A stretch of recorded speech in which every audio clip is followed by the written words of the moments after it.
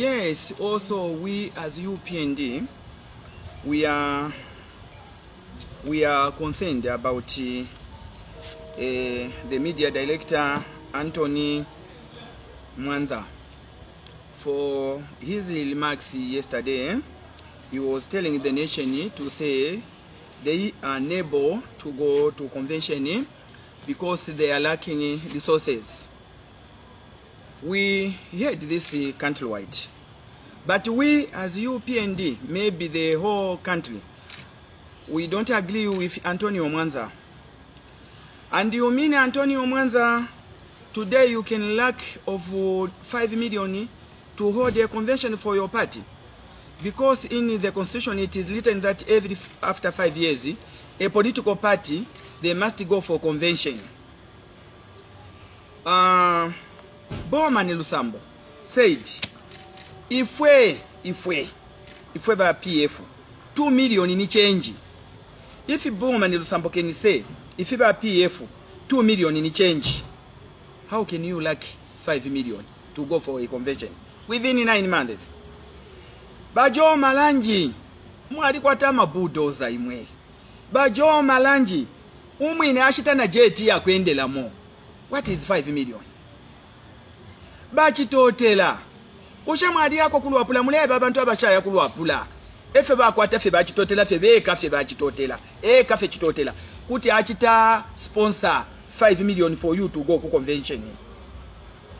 So, if wetu wa mono kuti lati fifionse, mule pisha mofye, you are not comfortable na abalefu yoku iminina to take over from ba Edgar Chagwalungu to become the president of the party called the PF.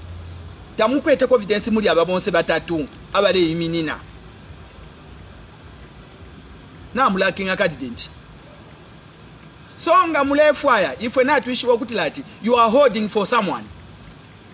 No kwingisha twalingisha kalete ni zilo. Ati ngeba mulelo lela balete ne tuleba fire mu field. No mba pakuti muleba po. Tule ya pa ground bonse pamona imwe. Ishe mpia mwalashi fire. Eko shidi mwali kwata. Ngota mwakwate mpia. Tema mwakweta abantu abalela la pampia banshika ponsa apa. Ba fesi musondama hukwa bag sadia. Eo ba mwenenga yota ba mwena bene Zambia. Impi obwingi mwe bantu. Shimbi mpia bale ikata na kugofu kwati ni gofu. Ukuma gofu impia. In for the first time in my eyes. Then na isula WhatsApp ukulolesha pampia. I said, oh my eyes. Let me feed my eyes. Now opening her. Hey, what diba mpia shaifi? Shatala shimonapo. If you fiance fele jitika mu PF. Apape ni muri 9 months. This is a joke, Antonio Mwanza. Zambians, let us be realistic. This is a joke. Don't play with Zambia. Ngata mule yako tuala michita deregistered. So we don't want to do that. We want to compete with you come 2026. We are waiting you. So if you say the last echo mungachita, the 10 provinces yonse kabia ni forming ama clubs. Forming ama clubs, we have got money. We as New Dawn na tulete mpia. So kabia ni forming ama clubs so that mkwate mpia moyo convention because we need you per ground. We need to compete with you. We need Antonio Mwanza to compete with you.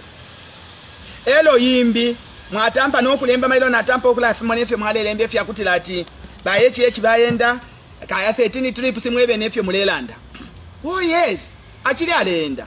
HH is still traveling outside of this country. Ni chincha alefaila ale tufaile fya kulya. Muchibemba techo natemenwa kuliba amayo bakalima masaka. Ale fileta ngabaye ko banine teke ba HH bala isapate baita press briefing.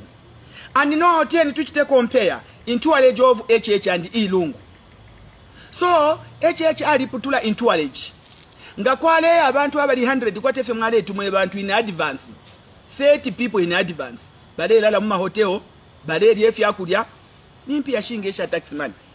HH ali putula kota aleya na kota. Kutila shiri mpia shonse 70%.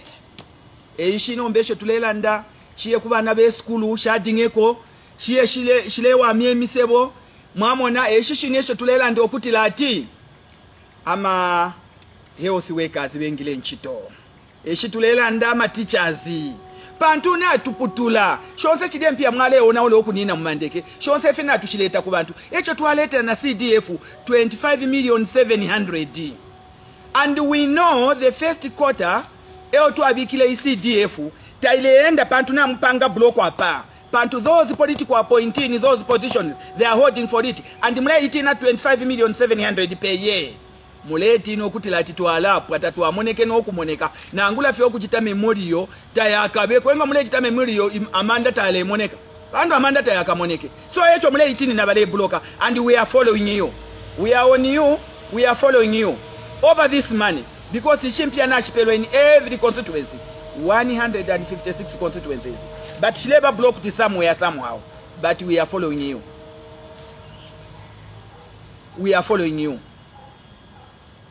Takuli yao tule tinapa echi achite echipapo na saladi ta kwata uwaka ele alela ndenga saladi ondie kwata ya chinchi na alikwata kale elo ineni nkwata hapa jelo elo ndedilila na wilubala pantu imwe ba PF ngadedila no muntu lensha wilubala yose mudedilila yose ebe yenu injinga yose ebe yenu abantu abene zambi yokubashia tabakwete nangu chimo eno yo acclaim okutila ati because of this crisis of economy taili bwino apape ni mwala baba Antonio mwanzo kutila ati insana ni mwa iletele twali isanga twaingila mufye inko ngole shenu shonse mwebene zambi yesho bashia ba PF UPND aingila mufye munko ngole yesho bashia. So the government of UPND New Dawn under Hagainde Hichilema balai trying okutila ati shidenko ngole yesho ba mishila shonse badeni ya kutila no mwananga afyalwa akapishe sikuru inko ngole tatula apisha bale shibwesha so that life itiwa mine imwe na ine not benefe balenda na maukwa bagsi umuntu ushikwete necho akwetefye ama ukwa bagsi mpia shirifi shaya kuiseshe mpia bashilete Antonio mwilala ndafe pakanwa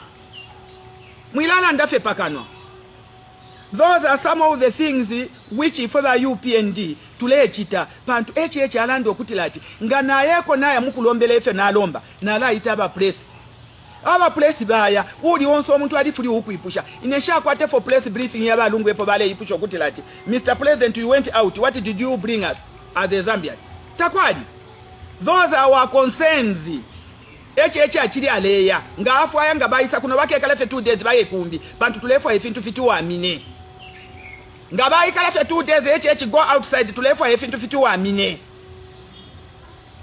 twalishi befa president ukutilati ulefa yokutila abantu bale kokukuchusha taulala notulo kulomba ba president nifuna chaso so ulefa yatu onso omuntu akwate mpia bantu twikele pampia muno chalo. This is what you are trying to teach us as Zambians. So Antonio mwanza bwangu forming na ama clubs bantu twamo na bamudina abo bachitotela bajo malanji na baboma ni lusambo na bakwata akaso akakufundinga convention so mwifomumengifa ama club bwangu so that muye mukwate MPH through CDF so that muye ku convention so that tukachite compete come 2026. We are very much led and we are very much aware. I thank you.